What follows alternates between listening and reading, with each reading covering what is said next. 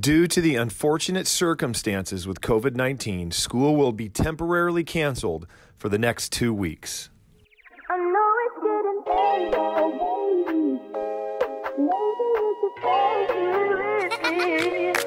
So if I let go, I'm just a loser. Maybe you should stay here with me. While you're out there drinking, I'm just thinking about what I should have been. I know it's getting.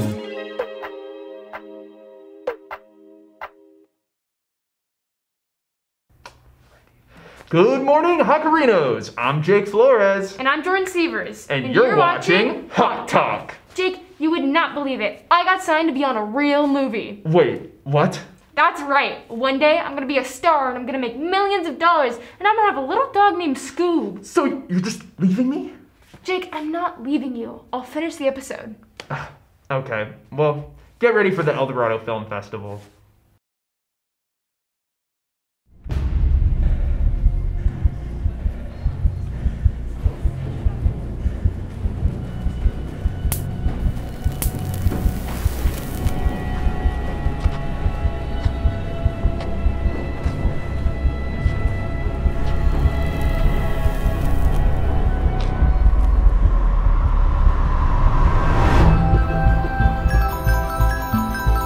In a world where you can create whatever your heart desires, the El Dorado Film Festival stands for you to glow with creativity. Submissions are now open until April 30th.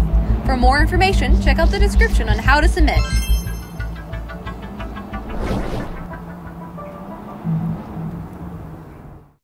Guess what, Jordan? Guess what?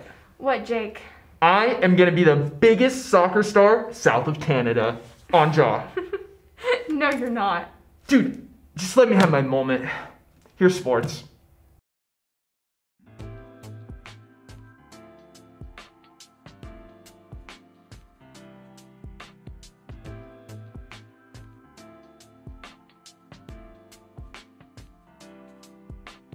I think in past years, the biggest thing is we didn't have to use a mask prior to or pre-COVID, and you didn't have to maintain the 6 feet of social distancing.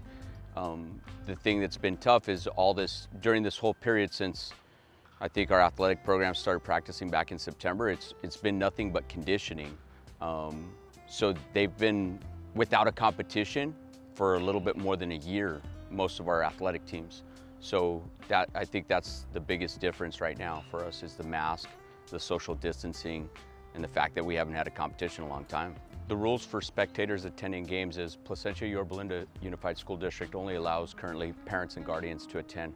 They must maintain 6 feet of social distancing and they must wear their mask the entire time they are at the event. I think the main precaution that they need to know is that we're not out of the woods yet when it comes to COVID, so I think they need to be careful when they use a mask. The mask isn't mandatory, but it's strongly suggested that they use.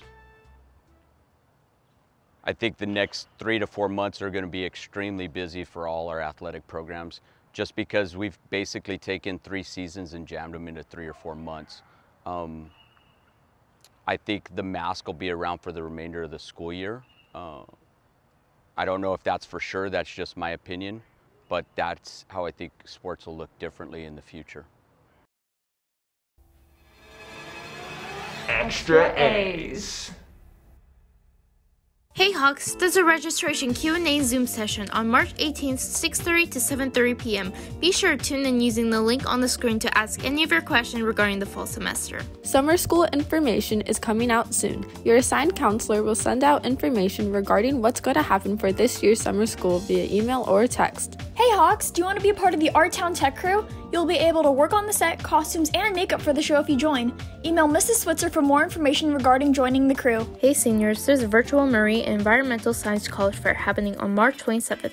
If you're interested, you must fill out this form shown on the screen in order to register. Space is limited, so be sure to find the link as soon as possible on the week's weekly bulletin on the EDHS website. The dancing and song trials are coming up, starting on April 5th all the way through April 8th for song, and April 12th all the way through April 16th for dance. Be sure to email Ms. Lawson or edhssong@gmail.com for more information regarding which team you wish to join. That does it for another episode. Thanks for tuning in. We had a great time. Dude, wait, that's my line. Why are you just walking all over me today? We had a great time, and be sure to tune in next week, Hawks. Ah! See ya. Where's the exit?